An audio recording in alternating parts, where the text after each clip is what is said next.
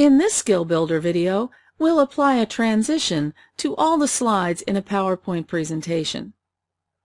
With your presentation in Sorter View, which you can get to from the View buttons in the lower right corner of the workspace or from the View tab, press Ctrl-A to select all the slides.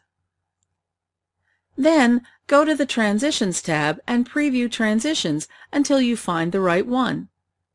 It's best to use no more than 2 different transitions per presentation to prevent your transitions getting more notice from the audience than your slide's content. As you click on the transitions, you see them previewed in the Sorter View. Press Escape to end the preview whenever you've seen enough. After applying a single transition to the entire presentation, you can, if need be, select individual slides and choose a different transition for each one.